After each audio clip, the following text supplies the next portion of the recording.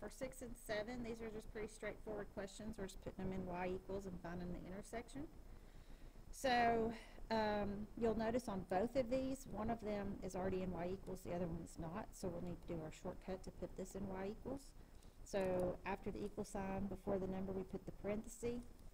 Then we do the opposite of x. So the opposite of positive x is negative x. So 4 minus x. And then we divide by the number in front of y. So right now the number in front of y, we know the coefficient's 1, and since you're subtracting it, it's going to be negative 1. Now when you plug that in the calculator, this is a minus sign because you're subtracting 4 and x, so you're going to use the minus sign. But here, you're not subtracting anything, you're dividing by a negative 1. So be careful when you put this in the calculator. This should be a subtraction sign and this should be a negative. Alright, so I've already cleared out my calculator.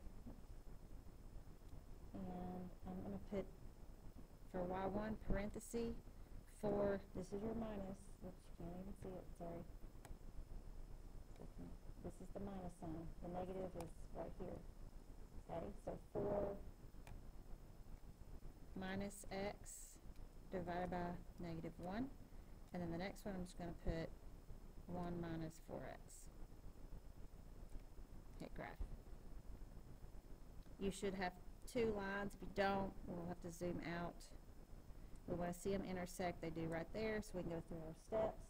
Second trace 5, enter, enter, enter, and 1, negative 3 is the correct answer.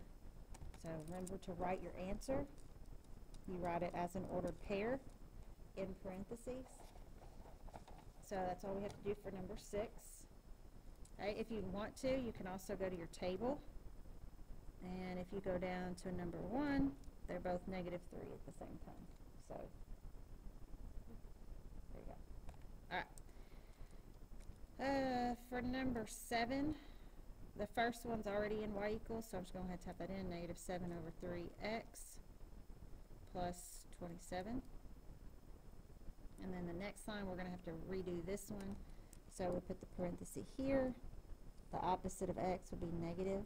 So it'll be minus x, and then we're going to divide by positive 3, because that's what's in front of y.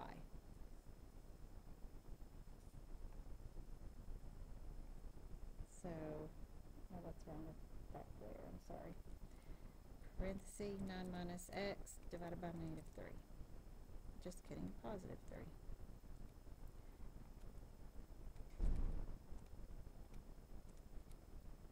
Okay. Hit graph. It's important that you show this part on your test, because if you, let's say you plug this in like I did, I just accidentally put a negative 3 instead of a positive 3, that's going to give me the wrong answer. But if your teacher can see what you intended to type in, they can at least give you partial points for it. So make sure you show your work. That way your teacher will know what you plugged in. Alright, these do not intersect on our screen, so we need to zoom out.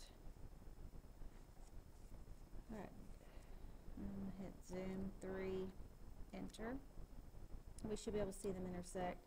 Did you know that because there's so many ants that live on the earth, that the total weight of ants equals the total weight of people on earth? Interesting fact. Second trace 5, enter, enter, enter. So we get 12, negative 1. So 12, negative 1. Make sure, again, you put that in parentheses because it is the ordered pair where they intersect. We get our table. If we go down to 12, they show the same number. Yep, negative 1, negative 1.